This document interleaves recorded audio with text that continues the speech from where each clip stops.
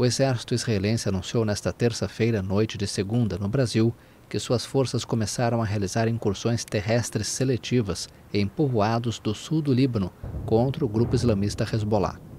Em um comunicado no Telegram, o Exército informou que, de acordo com a decisão do nível político, as forças da defesa civil iniciaram incursões terrestres, que qualificou de limitadas, localizadas e seletivas, baseadas em inteligência precisa.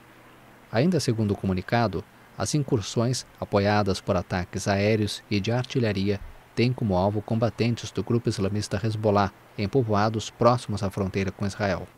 Horas antes, os Estados Unidos já haviam anunciado operações terrestres limitadas de Israel contra o Hezbollah.